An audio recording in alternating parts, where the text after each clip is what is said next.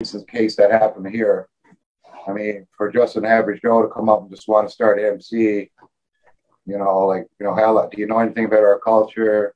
Do you know anything about our history? Have you been a part of MC? Have you been a part of RC? I know RC and MCs are different, but I mean, did he have that stepping stone? So, I mean, there's a lot of factors at play. So to me, like I said, if you are looking, for me personally, there is the big five clubs. If they're around in your area, they deserve the respect to be spoken to. I mean, they don't have to have a mentality that, we're fucking almighty.